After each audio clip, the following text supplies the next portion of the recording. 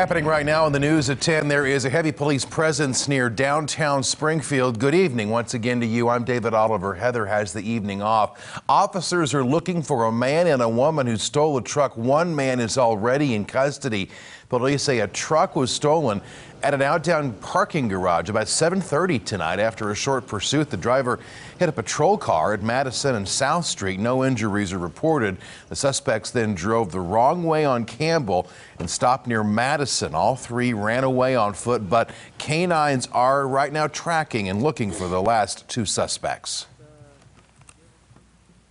Nobody was in jeopardy. There was no injuries to any officers or any citizens at all.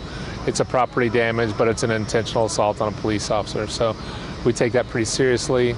Obviously the vehicle's stolen, and we're going to find out who the other two people are. A large perimeter to the south of the area there has been set up tonight, stretching several blocks. Campbell Street has also been reopened to traffic. We'll continue to watch for any updates on this developing story downtown.